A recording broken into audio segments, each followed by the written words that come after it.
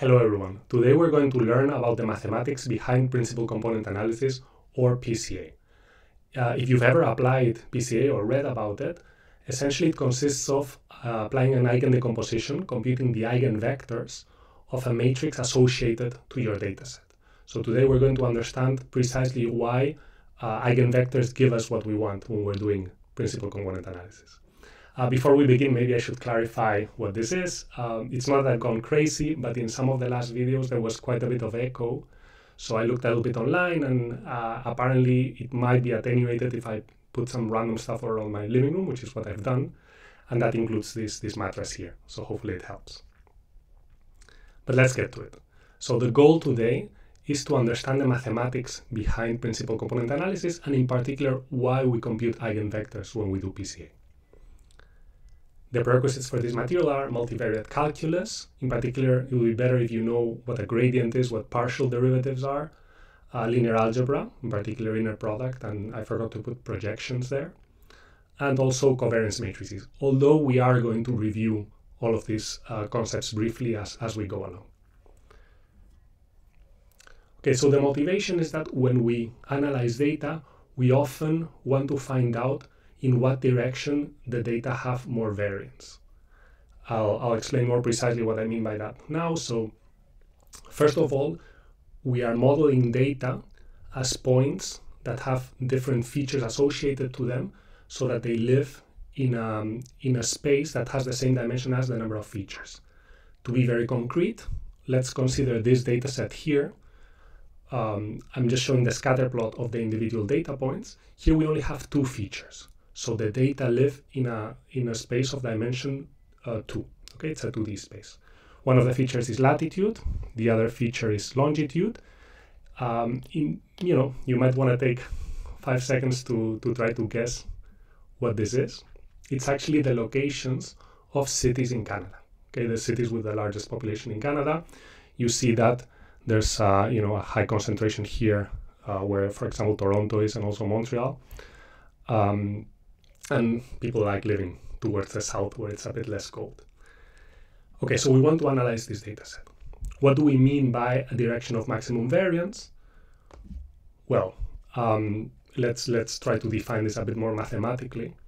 We're going to think of our data as samples from a random vector x, which in our example is a 2-dimensional vector. In general, it will have the same number of dimensions as features in our data set.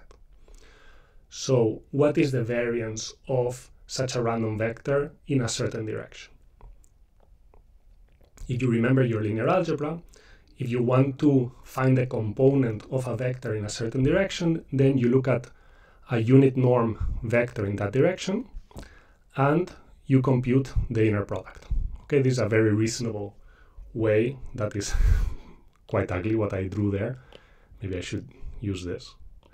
Okay, so the inner product between your vector of interest, in our case, this random vector, and that direction.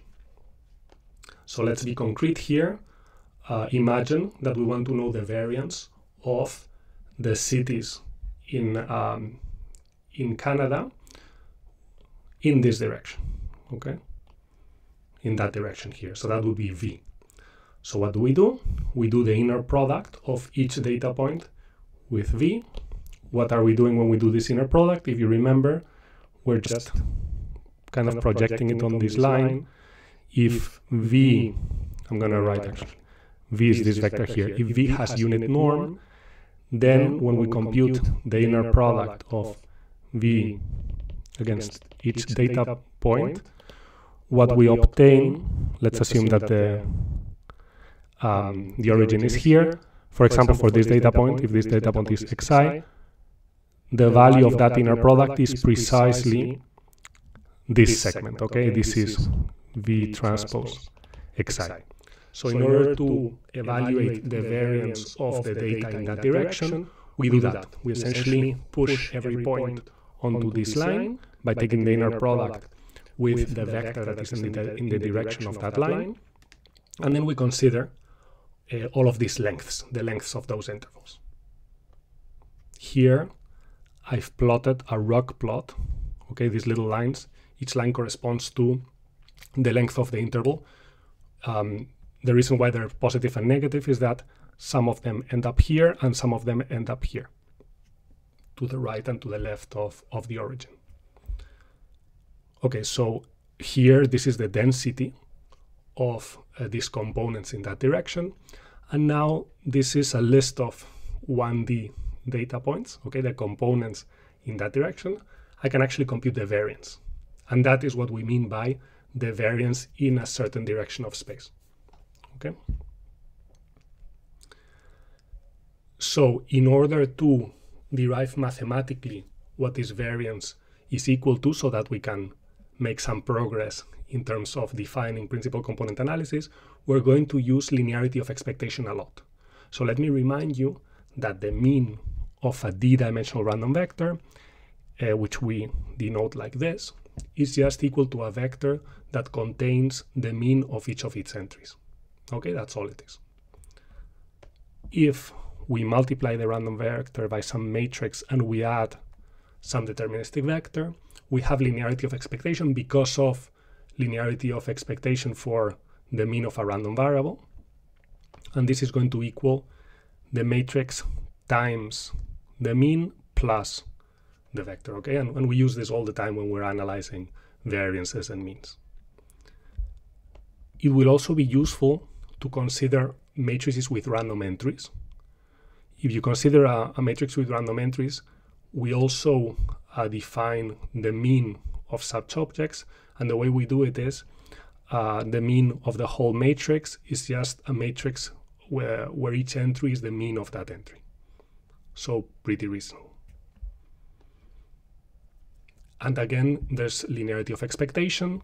If I multiply the matrix by a deterministic matrix, which has deterministic entries, non-random entries, and I add another matrix, then the expectation of that, the mean of that, is going to be equal to the deterministic matrix times the mean of that matrix plus the deterministic matrix that we're adding afterwards. Okay, why did I tell you all of this?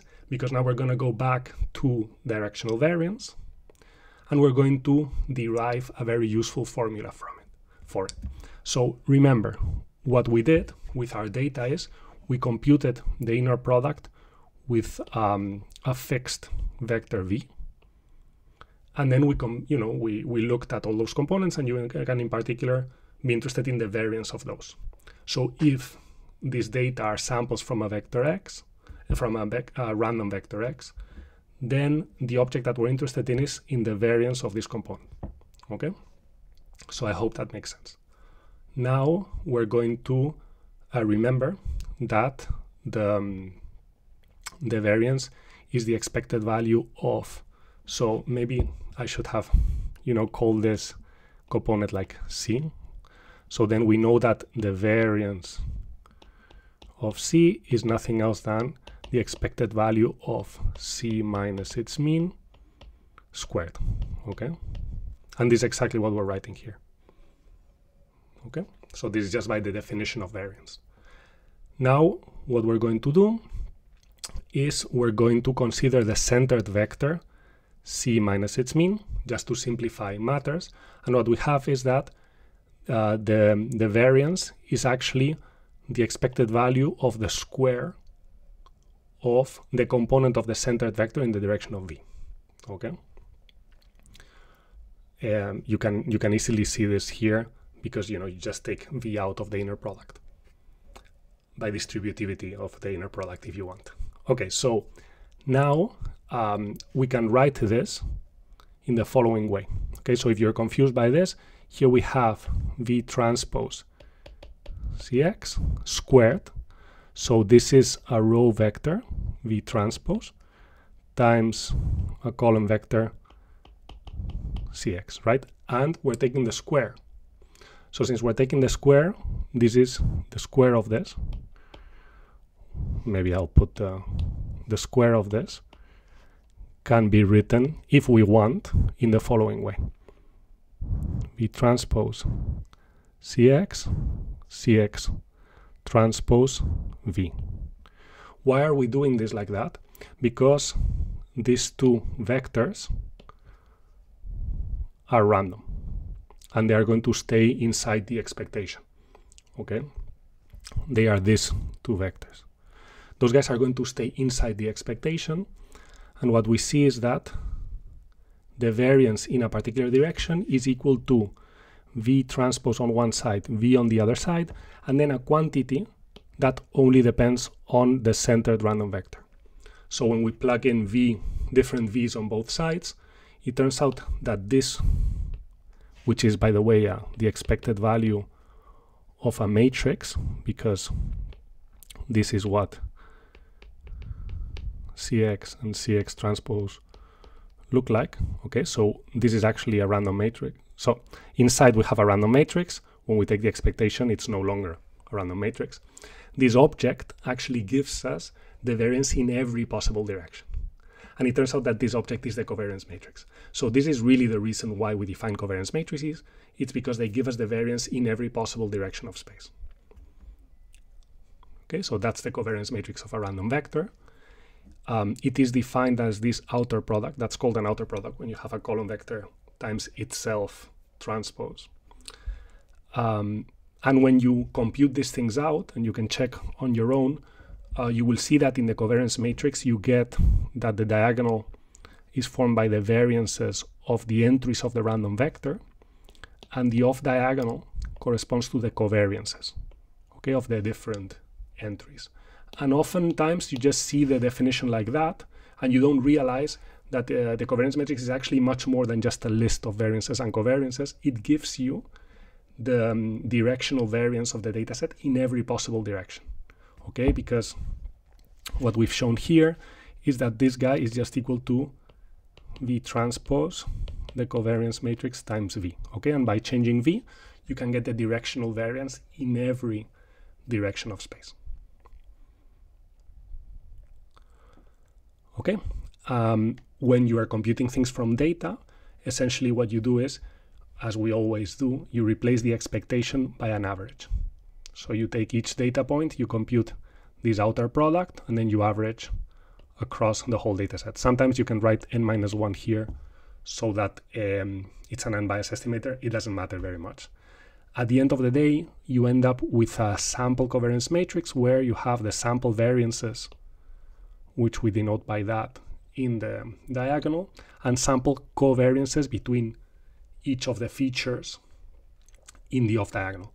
Again, it's important to remember that the sample covariance matrix actually gives you the variance in every possible direction. Okay, and you can actually prove that if you do V transpose V, you actually get the sample variance in that direction. The proof is almost the same as what we did for the covariance matrix, so I'm not going to repeat it. Okay, so this is the covariance matrix for the cities in Canada. All right. So now we're interested in the question of where do we get maximum variance? So here in Canada, in what direction do we obtain more variance? For this data set, it's kind of trivial. Like you might not be super interested in that, and you might even be able to tell by eye. But when you have a lot of features, this allows you to select directions of this d-dimensional space that are particularly interesting because things are happening. And you can use it for dimensionality reduction and so on, which we'll talk about in another video. Okay, but for now, let's accept that we're interested in finding in what direction we have maximum variance. In order to do that, what do we need to do? Well, we want to maximize this directional variance that we're talking about with respect to V, okay? We want to find the V where this maximum direction is, this directional variance is maximum, and we're in luck because we have an object that allows us to do that quite easily, which is the covariance matrix. Okay, so we have the covariance matrix. There's a single covariance matrix for that random vector. When we compute V transpose times the covariance matrix times V, that immediately gives us the directional variance. We just proved it. But how do you choose V? Well, now we have to maximize this function of V, this function with respect to V, okay? For a fixed covariance matrix. That's what we need to do. Okay, so let's consider a function of this form. We're going to consider a function v transpose mv, where m is an arbitrary matrix, that is symmetric, because we're going to establish our results for arbitrary symmetric matrices. All covariance matrices are symmetric. So in particular, this will include our covariance matrices of interest. Okay, I could have just plugged in a covariance matrix there, but I just wanted to show you that the results are actually more general, and they're very useful in other areas of applied mathematics. Okay, so what is this function that we're looking at? This function is mapping a vector in Rd, because v is in Rd, where d is the number of features. In our case, in our example, it's just 2 features. Is mapping it to a single number, which is the variance, okay, in that direction. And it's given by that. So this function, where you have a vector transpose times a symmetric matrix times the same vector, that's called a quadratic function in the literature. And it's actually, or a quadratic form, rather. It's called a quadratic form. It's a generalization of a quadratic function, so an order 2 polynomial to multiple dimensions. Okay, so an order 2 polynomial is, just to be clear what I mean, if you have just a function of 1 dimension, so let's say q of a, okay, this is a polynomial of order 2, and they look like this, basically, or like that. Or they can look like this also. So you can think of this function here, this quadratic form, as a generalization to higher dimensions. So here we only have 1 variable. Here we have d variables. Okay? I hope that was helpful. So now we're going to go back to our example, and we're going to look at the quadratic form associated to our example. So here we're in 2 dimensions. We have this covariance matrix, and with this covariance matrix, we can see the directional variance in every direction. So for every point in, so for every value of v that we're plotting here, so here we're plotting the first entry of v against the second entry of v, we get a different value for the directional variance. And these gray lines here are contour lines of the variance. So here the variance is 1,000, here the variance is 2,000, here the variance is 10, here the variance is 46. And this, why have I drawn a circle there? Well, that's a unit norm circle, because when we compute the directional variance, we compute an inner product with a unit norm vector. When we're projecting these points to find the component in that direction, it's important that we do the inner product with a unit norm vector, because otherwise we can always scale the vector and get larger and larger values, right? So in order to get the directional variance, we need v to have unit norm.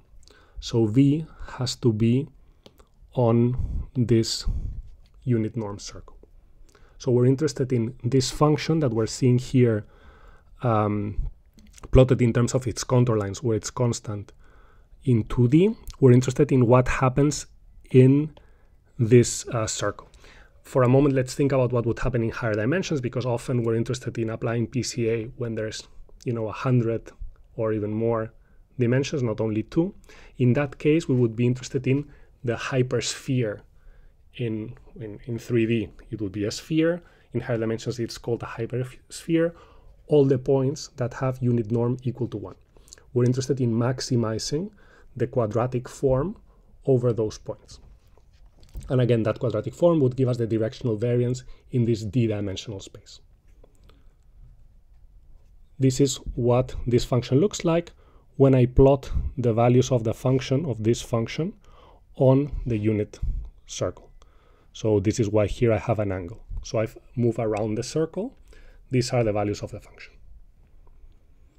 If I'm interested in a particular direction, just to be very, very clear, then I'm going to be at a certain point. Okay, so this is the angle. So I forget how I'm taking the angle, but let's say that I'm taking the angle like that. That angle corresponds to this angle, and this is the variance. And it's important to remember what the variance refers to.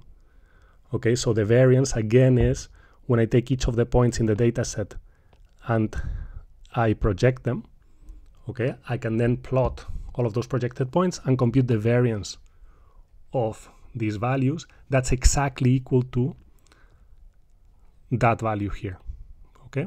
Which is the value of the quadratic form for that particular unit norm vector, okay?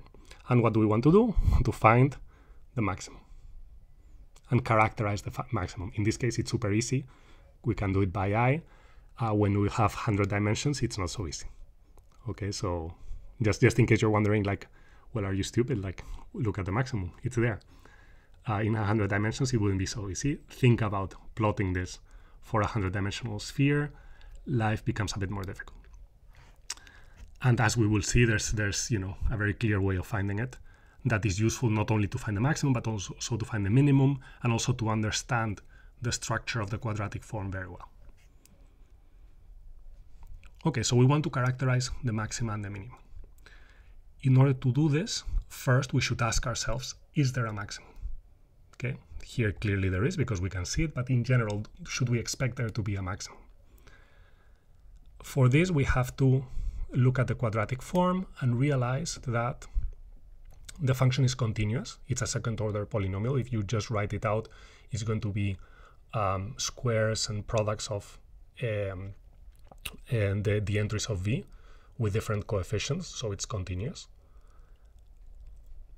Oops, I don't know what happened there. Okay, we're gonna do as if nothing happened because I don't want to have to re-record. Sorry about that. So the function is continuous. We are trying to we're considering this function over the unit sphere, which is closed and bounded. In particular, it contains all the limit points. Okay, so if you've done a little bit of analysis or a little bit of calculus, that means that if you consider as a sequence of points, the limit of any such sequence is going to be inside because the set is closed and bounded. Because the function is continuous, the image of the unit sphere through the function is also going to be closed and bounded. I know that this is getting a little bit mathematical, but I just want you to know why we know there is a maximum. This means that the image again is closed and bounded, so it contains all its limit points. Essentially, the function cannot grow forever. It will stop growing at some point, and there we will have a maximum, and that limit point has to be inside the image. There has to be a point that achieves that value because the image is closed and bounded, because the domain is closed and bounded, and the function is continuous. This essentially is the extreme value theorem. If you're interested in delving a little bit more deeply into it, extreme value theorem in calculus or analysis. Okay, so there is a maximum. We know that there is a maximum. And now what we have to do, yes, there is a maximum. Now what we have to do is find that maximum, or characterize it rather. Okay, so we know, I'm going to call this maximum U1. Okay, we know, just to, like, where are we now? Okay, we are interested in this quadratic form, which we're maximizing over the unit sphere, in our case a circle because we're in 2D. And now we know that there is going to be a maximum. But where is it? Okay, that's the question. In order to determine where the maximum is, it's going to be super useful to look at the gradients of the quadratic function or the quadratic form. Okay, so here at each point, I've drawn the gradient associated to that point. So what is a gradient? A gradient tells us the rate of change of a function locally, very, very close to a certain point. So this is saying that the direction where the function is growing the most in this at this point here is in this direction. Okay, I know that I always do this, right? I start putting, I think maybe this will be clear. Okay, so if we're at this green point, the function is growing the most in this direction. But the gradient actually gives you much more information about how the function is changing locally. It actually tells you the rate of change in any possible direction. This is called the directional derivative. So the directional derivative of a function tells you how much the function changes if you move just a little bit. So this is the epsilon here, just a little bit. So the limit, we look at this when the movement tends to 0. in a certain fixed direction. Okay, so we are fixing a direction here, W. So this tells us, if we move in the direction of W just a tiny, tiny bit, what is the rate of change? Okay, so how much does the function change with respect to how much we have moved when the extent to which we have moved tends to 0. Okay, this is the directional derivative. You can review it on your own if you like. What's incredible about gradients is that they give us all the directional derivatives. Okay, the directional derivative in the direction of this W is given by the inner product of the gradient of the function times W. So the gradient actually captures the rate of change of a function in every possible direction at a certain point. Okay, just to be clear, here we are interested in the rate of change at a point V. So we compute the gradient at a point V, and then we see what the rate of change is in a specific direction W. So we take the inner product of the gradient with W. If that directional derivative is positive, that means that if we move a tiny bit in that direction, the function is going to increase. Okay, that's what it means. So we can find such a direction that if we move a little bit, it will increase. Obviously, this is going to be important for us because we're looking at a point that is a maximum where we cannot increase anymore. So at this maximum, if we find a direction that is in the constraint set, because remember that we're maximizing the function over a fixed set of vectors, not in general. If we can find a direction which is in the constraint set, so if we move from the maximum by a little bit and we stay in the constraint set, and we find that the directional derivative is non-zero, can we have a maximum there? And the answer is no, because if the directional derivative is non-zero, then either in the direction of W or of minus W, it's going to be strictly positive. So we're going to be able to move a little bit in that direction and increase the value of the function. So that means we were not at a maximum to start with. And so we cannot have a maximum. As long as, and this is important, this guy, so again, I've made a little bit of a mess here. As long as this guy is in the constraint set. But now you might be wondering, wait a minute, our constraint set actually is not arbitrary, it's very particular. You know, it's this circle or this sphere in d dimensions. So, you know, maybe I should have done this before, right? Like, no. If this happens, okay, if the inner product of the gradient with a certain direction is non-zero and we stay in our constraint set while we're in that direction, then we cannot have a maximum. So can we use this to prove our result? Well, maybe not, right? Because if you remember our constraint set is very specific. It's a sphere that is curved. So you might be wondering, wait a minute, can U1 plus any epsilon times a vector be in our constraint set? So let's say that we're here. If we move in any direction in a straight line, we're out of the circle. So no, because we're interested in a very weird, like in a constraint set that is curved at every point.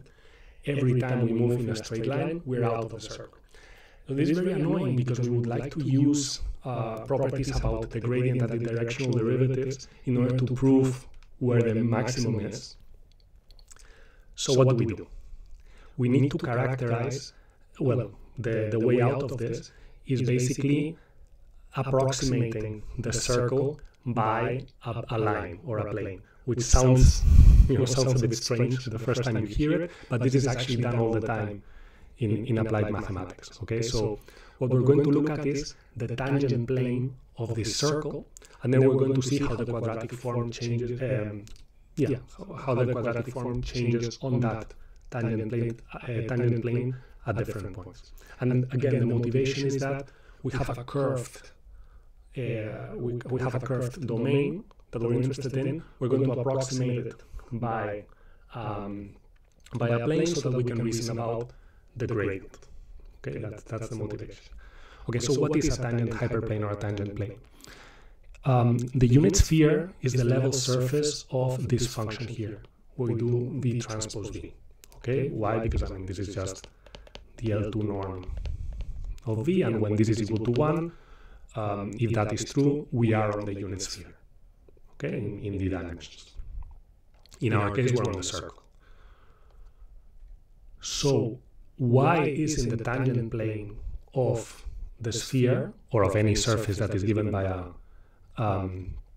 a function like that, where we're setting it equal to a constant, if when you take, so y is in the tangent plane at v, if to get from v to y you move along a vector that is orthogonal to the gradient of the function that determines the level surfaces.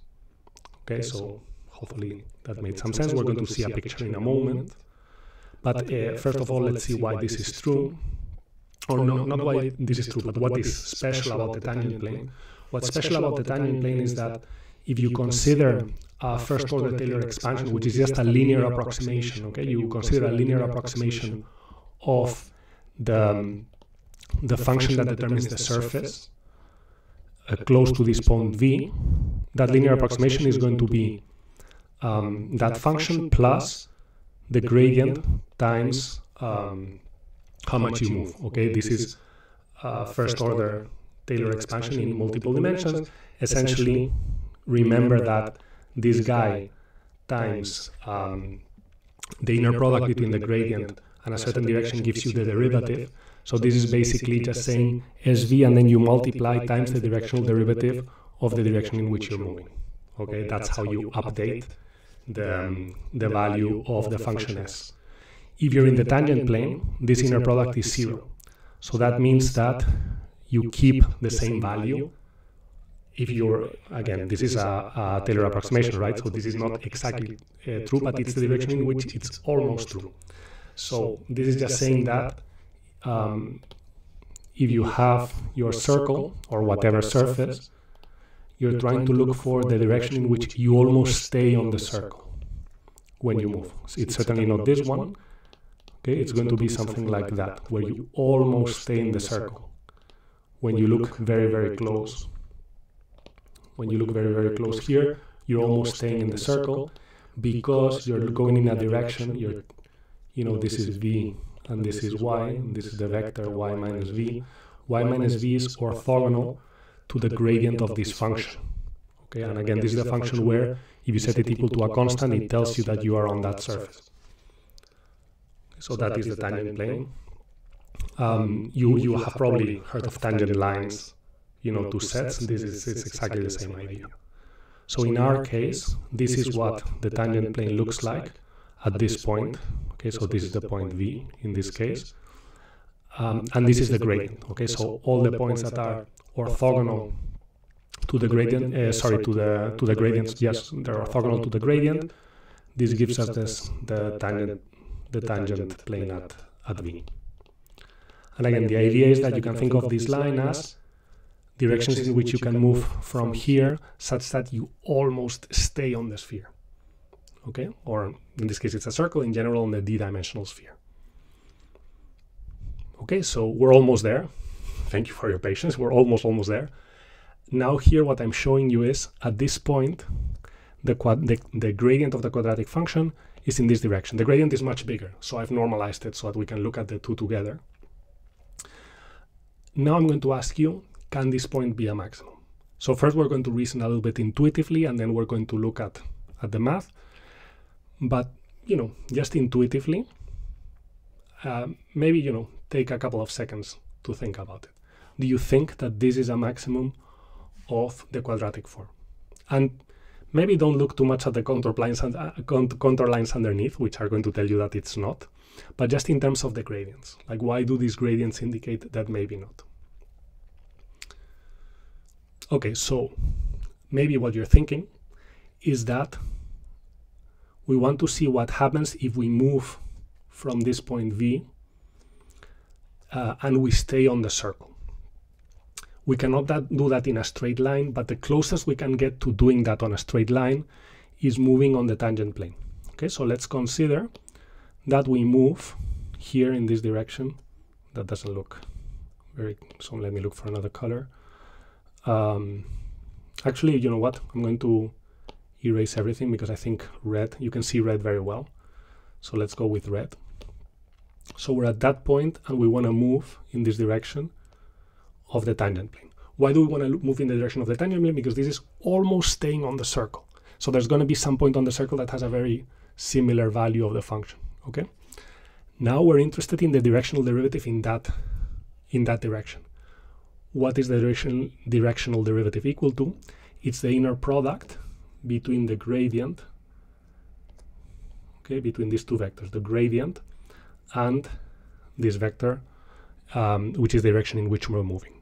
And that inner product here is clearly not 0 because they're not orthogonal. So there is some directional derivative. You are going to increase the value of the function if you move in this direction, and because you're almost staying on the circle, this indicates that you're going to increase the value of the function on the circle, so you don't have a maximum. Okay?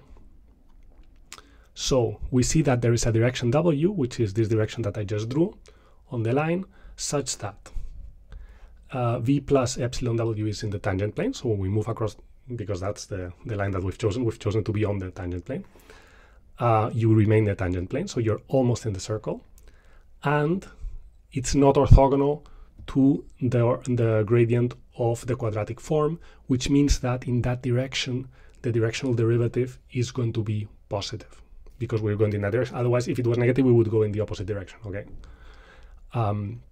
So we have found a direction like this. This means that for very small epsilon, we can find a y in the sphere such that the value of the quadratic form at y is going to be equal to, very close to, the value of the quadratic form as at v plus epsilon w. Okay, so this is what I was saying, that when you move the direction of the tangent plane, because of continuity of the quadratic form, you're going to be able to find another point on the sphere where the values of the quadratic form are very, very close. So that if this guy is bigger than v, I always have troubles with v's and b's because in Spanish we don't make a difference between them. So sorry for that. This guy is bigger than this guy because the directional derivative in that direction is positive, okay? But this guy that is on the tangent plane will be very close to some point on the sphere. So this means that we will find some point on the sphere that has a larger value of the quadratic form than the point V. So we cannot have a maximum. And the key is that this guy was not orthogonal to the tangent plane. This was the key. This is why it cannot be a maximum. So what do we need? We need to be orthogonal, right? We need to be aligned with this guy. So when we look at all the values of the gradient along the unit circle, we're going to have to find a point where the gradient of the quadratic form is aligned with the gradient of the function that gives us the contour lines of the sphere. If you look carefully, this happens here. Okay, so the gradient of the quadratic form and the gradient of this function that determines the sphere must be collinear. They must be in the same direction, so that this guy is orthogonal to the tangent plane. Okay? If that happens, then when we move along the tangent plane, we have that the inner product is always 0. So then the directional derivative on the tangent plane is always 0, which means that Q cannot increase.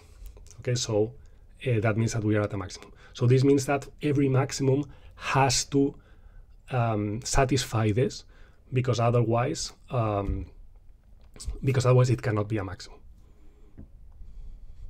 Okay, and you can actually do exactly the same argument for a minimum, because when I was saying, you know, you will increase the value, you could always say, oh, then I will decrease the value. And there is also a minimum by the same argument we applied at the beginning, the extreme value theorem. So this can also be used, this same argument can also be used to show that if there are minima, which there are, you're going to find them by finding where these guys are collinear. Okay, so we're almost there. We almost got to the punchline. Just to show you a picture, the maxima and minima in this case are when the gradient of the quadratic form are exactly orthogonal to the tangent planes. Okay, those are the locations of the maxima and the minima. But now let's see what this implies, because this implies something quite cool. So we need that the gradient of the quadratic form and the gradient of this function that gives us the sphere or the surface we're interested in, they have to be collinear, so there must be some constant lambda. I'm calling it lambda for a reason, such that the gradient of the quadratic form is equal to lambda times the gradient of S. So what is the gradient of the quadratic form? If you know your multivariate calculus, I will tell you. Otherwise, you can, just brush up your multivariate calculus. We want the gradient of this guy with respect to u. It's actually equal to 2 times mu. Now we want the gradient of this guy. So remember that the sphere is given by u transpose u equal to some constant. Okay, so this is the function S that we're interested in. What is the gradient of that? Again, simple multivariate calculus, it's just 2u. So this implies that at the maxima and the minima, we have that mu is equal to lambda u, okay? Because of this, because we need these gradients to be collinear so that you cannot increase the value while staying on the sphere. So we have proved that these maxima minima happen at eigenvectors of the matrix.